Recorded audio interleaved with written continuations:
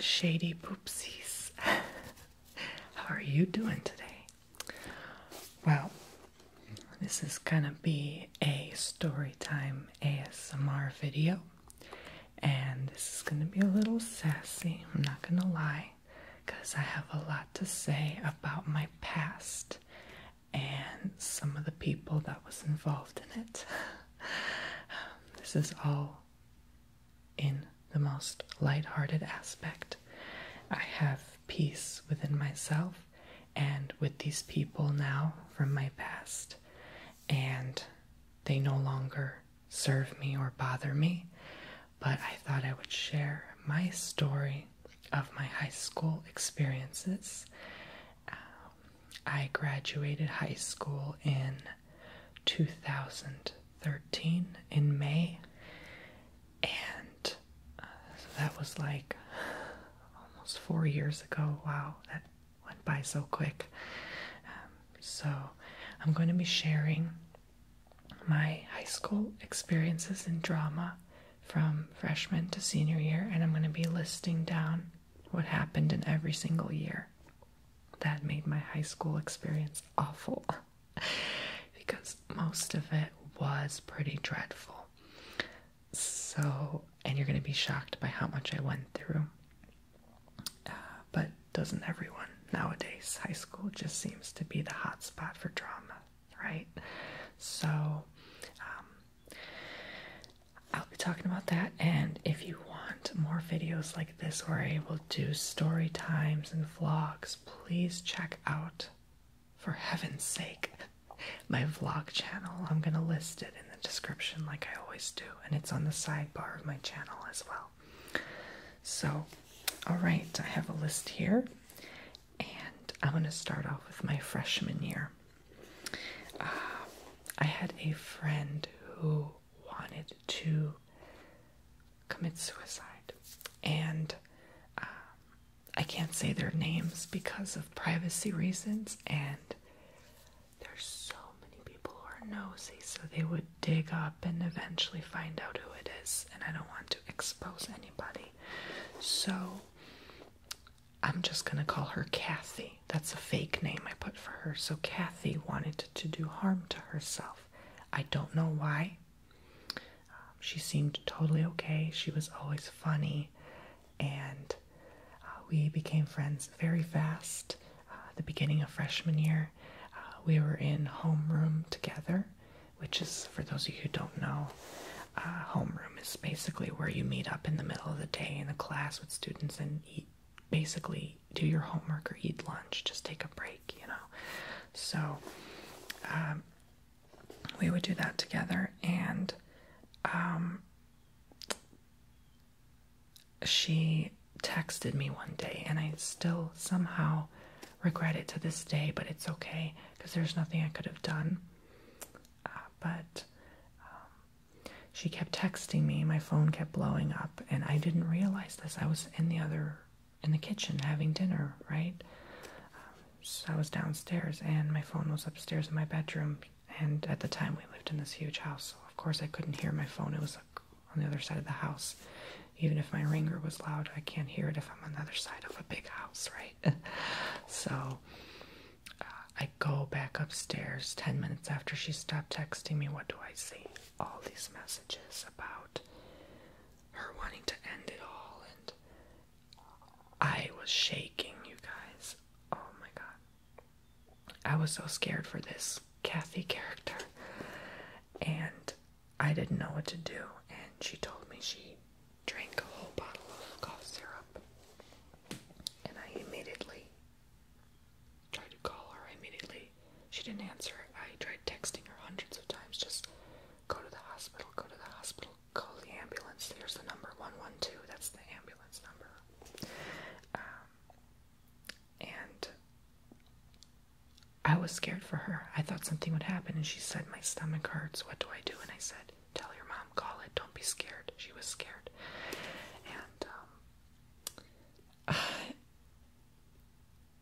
And it was crazy, and she eventually did. Thankfully, nothing happened. So the next day after, I went to school, and they called me down to the office. And I was so scared. Her mother was there with one of her younger daughters. She had a lot of siblings. I think she had like at least 5 sisters. And it was just a mess. I mean, the mother looked shaken up, but I was disappointed that she never thanked me for telling her daughter, hey, get help, right? So I was honest and told them, look, I think I'm the cause that might have saved her. And they were saying, well, she might have been okay even if she didn't get help. But I'd like to think otherwise. I mean, that can do permanent damage to the stomach lining, and, you know, so that's not something you mess with medication, right? So anyway, so I got out easy. I just walked out and they let me go back to my class, and I mean, no repercussions because I was just there trying to help, and I was scared for the mother wanting to scold me or something for, I guess, not answering my phone sooner when she started texting me all this stuff. And I even showed them the text messages for proof. You know how it is when you get called to the office in school, you have to show proof from your phone. And then about a week later, she finally arrived in school, and she had a band class with me. And we played, I think she played the flute and I played clarinet, but I played longer than her. I played clarinet for 6 years, you guys, and I quit because I got bored. Oh yeah, my parents were real mad at me for quitting, investing all that money in me just to quit. Oops, but I joined YouTube, so it all worked out. Anyway, then shortly after that, when she came back a week later, she was walking in her high heels and these like tight leather pants. I don't know why she was trying to show herself like that. I guess she was self-conscious because of what happened, and apparently I was the cause of spreading it through the whole school, even though other people found out about it before me and what happened to her. So she was mad at me for the longest time after, and we didn't talk anymore. We weren't really friends anymore. And we had this fight in the cafeteria that same day. And I remember my English teacher had to stop me and a couple security guards. It was pretty hilarious, actually. It wasn't a fist fight, but it was getting pretty close. But it was also kind of sad to see, like, you were friends with someone before and now you're fist fighting. Like, yeah, so anyway. This was the same year when I first discovered that I was, like, officially gay, and I was like, yep, I am super gay, and there is no denying that. So I lost quite a few friends during that time, transitioning towards that conversation with people, and people figuring out for themselves and slowly drifting apart from me because it wasn't the same frequency. They didn't get it. We couldn't have the same conversation anymore. And I met a whole lot of new people during that time, and the old ones kind of just shed off, you know. So it was a very entertaining time, to say the least. And it was very humorous. A lot of funny moments happened with these new friends and new faces that I got to meet, but at the same time I was pretty disappointed that my middle school or elementary friends were no longer there for me, supporting me by my side like I did them, because they were either scared of people coming out at the time, and it was so new, and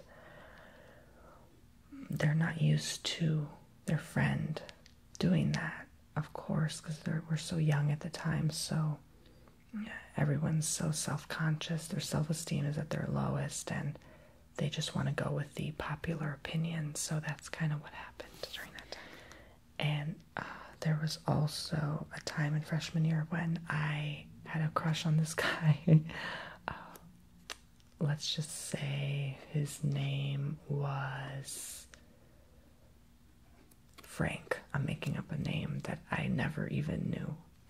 Like, I'm making up names of people that I never even knew or like were friends with. Like Kathy, I never met a Kathy. Frank, I never met a Frank. So just so I don't expose these people. But Frank, really liked him and thought he was cute, of course, at the time. And he was in my Spanish class and my math class at the time, I remember. And yeah, I'd give him eye contact a few times a day, of course. I mean, he was good eye candy at the time, so and I like almost couldn't take it anymore because I really wanted to tell him how I feel. For some reason at the time I thought that was the right thing to do. So I told him, and he ended up telling everyone he knew. I was so embarrassed. I came to school the next day and everyone in the hallway was looking at me. I was the celebrity for the day because of what happened. And I passed out between 5th and 6th period on my way to Spanish class, which is the class where I was going to, and he was there. My friend at the time, I can call her Bianca. I don't know Bianca, but yeah, like I said, I'm just calling her by a fake name. She was helping me go to my class, and I just collapsed. I fainted, and she helped me recoup myself, and I still went to the class because I had guts. I always have the bones to face my fears, and he sat right in front of me in that class. He always did, but just having to go back to my assigned seat was really horrible, and having to face him, and he looked so uncomfortable, to say the least. And I just sat there like I just didn't care. I just sat there literally like pursed lips, like, and I like stared him down for a couple times. And I'm not kidding, I think even the teachers found out, because this is so funny. It's so juicy. You better get your tea and sip it because I'm about to spill some tea. We were there, and his friend, I'll call her Jessica. They would always talk in class, big blabbermouths. And Jessica came up to me and was like, I heard you've been talking some smack. He told you to leave him alone. And I was like, that's it. I stood up from my chair and I screamed on top of my lungs all these cuss words at her, right in front of the teacher, right in front of everyone. And the teacher defended me. And she told Jessica to sit down, take a seat, and told Frank the same. And I felt so powerful that day. I think it was so empowering for me to like speak up and still be brave and be myself, because I can't change that. If I like someone, who cares? It was his fault for being so childish, for telling the whole school. And you guys, by the way, this story time is not made up. I wish I was making this up. I actually went through all of this in high school. I would never lie to you. So, and then after that confrontation, I couldn't even sit in front of him anymore. And I told the teacher I had to go to the nurse and just lay low for a few minutes. So she let me go, and I was in the nurse for the maximum amount of time I could, which was 50 minutes, and she had to let me go. I pretended I had a stomach ache, even though I didn't. I just wanted to be alone in a dark room. And I couldn't even sleep the whole time. I was just laying there, eyes about this guy and what just happened. Another experience in freshman year, I met one of my first close friends, and by close I mean, it doesn't mean that you're good friends with them.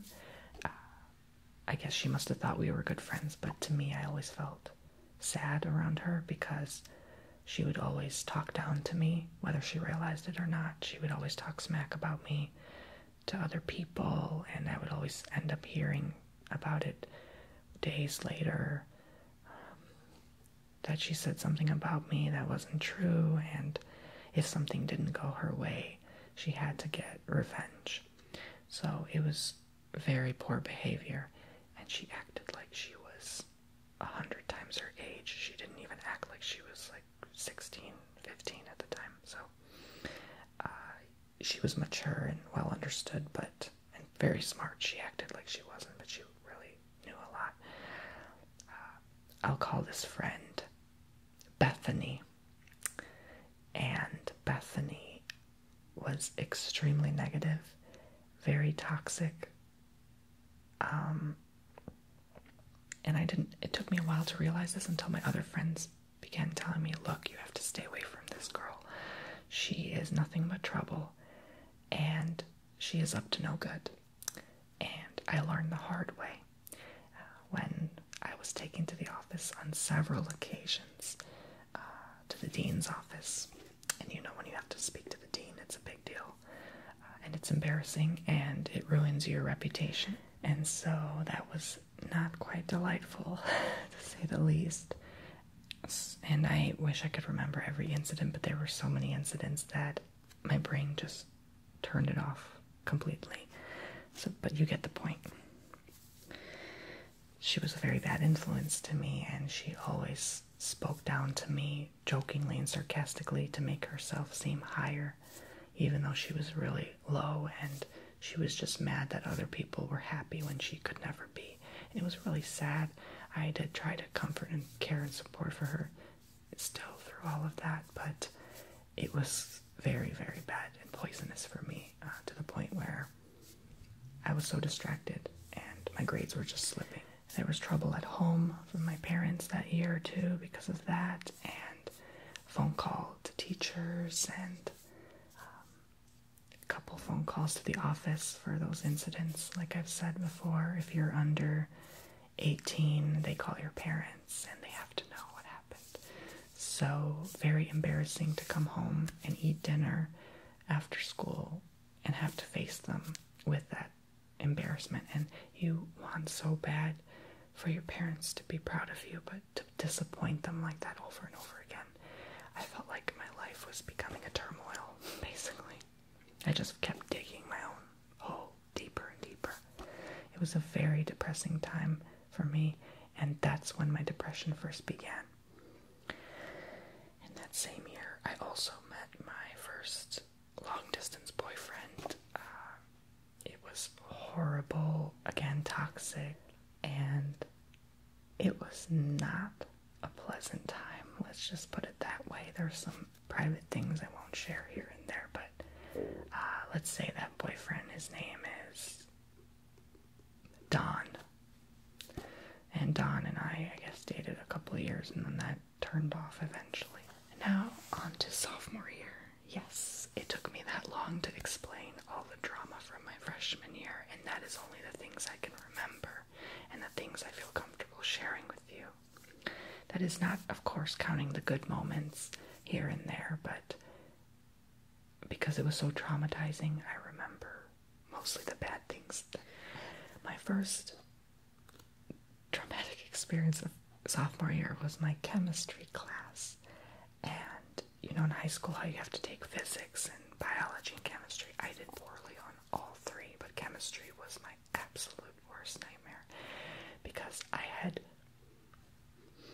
no friends in there. I knew nobody in there. At least I had a friend or two in my physics and biology, freshman and junior year, but in sophomore year, I had nobody in that class because I always took honors courses because I like to challenge myself.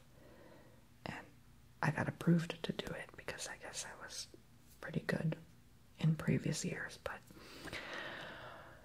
it was just awful. And I didn't say or do. Most of the time I was just the loner in that class, sitting there awkward, quietly, and everyone was talking to each other, amongst each other, and I'm just sitting there literally in my assigned seat in the middle of the class while everyone around me is just talking. So how great did that feel? And just not understanding the material and not really feeling comfortable enough to ask questions, which I kind of regret, that I never felt that level of comfort to just ask someone randomly, hey, can you help me? You know, I don't get this. So I did really poorly in that class, and I almost bombed all of my tests in there, and I'm surprised I didn't mix like the wrong amount of chemicals together to really like make an explosion, you know what I mean? So I understood enough to do the right things, but the quality of them was not done correctly. And no matter how hard I would try, I would always do poorly in my labs and my quizzes. I even had another crush in there. His name is, let's call him Banana. Why not? So, Banana was a very interesting story. He ended up dating this girl who did band with me together, and she like despised me. I don't know what was wrong with her. Let's call her Dog. Okay, so Dog despised me for some reason, and we were playing band together for years, and she ended up dating one of my longtime crushes, and it was just like completely awkward. And you can understand the picture of the awkwardness now. And sophomore year was also another year of constantly going back and forth to the dean's office, and I mean, he basically knew my name, my address, my date of birth, everything. I was there so often, so what can I say? I mean, it was just kind of like Roll's Eyes moment, you know, the movie Medea with Tyler Perry, how she goes to court all the time and the judge like sees her so often and she basically knows everything about her. So that's kind of how I felt, like, oh, you're back here again, what else happened? And it was so bad where in one case even the police was involved, and again, none of this was my fault. I was always in there for someone else's fault. It was always someone bringing drama to me because I was always empathic and open and vulnerable to people, so I think they like to dump the problems on me and get me involved. And I don't know how twisted it became, but I always was involved in other people's drama, and sometimes they would think I'm the cause of it, but I was literally just the observer and just the comforting listening ear, because I want to know what's wrong, what happened, how can I help? And then as soon as I ask someone what happened, I'm involved somehow. So after a while, I learned to completely shut off and ignore people's drama. So junior year, I met my first boyfriend, and this is not the first that I was with, so to speak, but I guess the first official boyfriend, but he was a sociopath. It ended horribly, and this just added on to the pile that I already created from the last 2 years of my high school. He would spread lies and slander about me to everyone he knew for no reason. I would do nothing but just be a caring, kind person to him, and I actually felt something there, some sort of connection, you know, and it just didn't work out. He was constantly being a jerk on and off. He missed, and I have to look down at my list because there's a list of things I have to read, okay? I told you there's going to be some T I have to spell. Let's say his name is Jonas, okay? He missed school for 6 weeks, and because he got this like infection or something, and at the time I was like, karma, because he would do nothing but just spread negativity about me to everyone for no reason. That was like his food at the time. So I was really happy he was out of my way for the 6 weeks, and after a while his parents found out he was gay, and I still feel bad for him, but they made him go to another school because of that for a while, because they thought they would kind of retrain that. Of course, that never works. But yeah, so I did miss him terribly still, even after all of that drama that unfolded. And it more unfolded after he came back from that school, the other school he went to, and he became angrier, and he just started letting it out on me. And I came out when I was 14. That was my freshman year, so I did it early. I got it over with. My parents were becoming cool after a while. It took them some time, but at least I did it sooner, so that took care of it earlier rather than later on in life, where it becomes really difficult to address it to your family and friends. This was also the same year I had drama on YouTube with popular YouTubers bickering back and forth, and it was like my first official paying job. So those other channels that I did, they would at the time pay as much as like a part-time job, you know, but it was something just to keep me going. And I would come home from school, do my homework and videos at the same time, and commentary back and forth. And at the end of junior year, I finally let go of that very negative friend, Bethany, that I called. And because it was her senior year, she was a year older than me. It was her time to move on to college and my time to move on to my senior year of high school.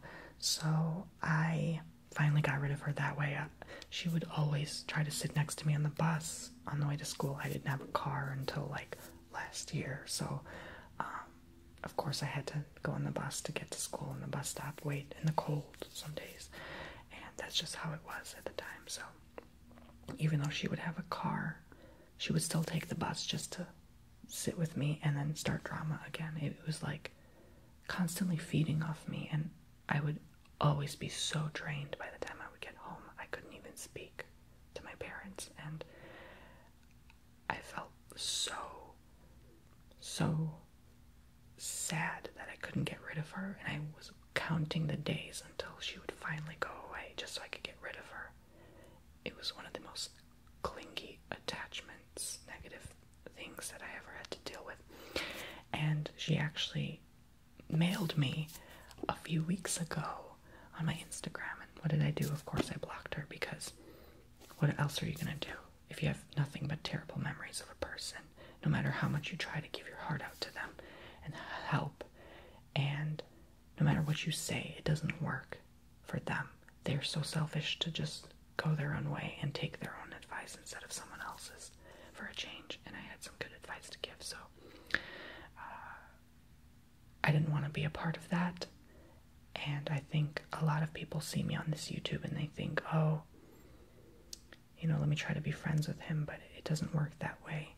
And I can't be friends with everyone or have the time for everyone.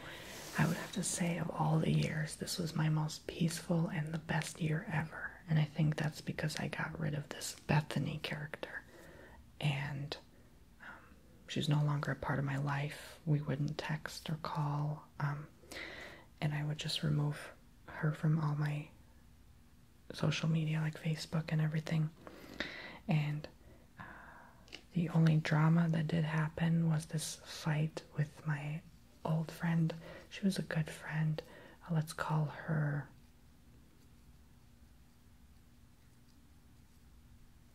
what's a good name? Let's call her Candle. Okay, so Candle... I'm just looking at random things in my house and going, yeah, that's a good thing to call her.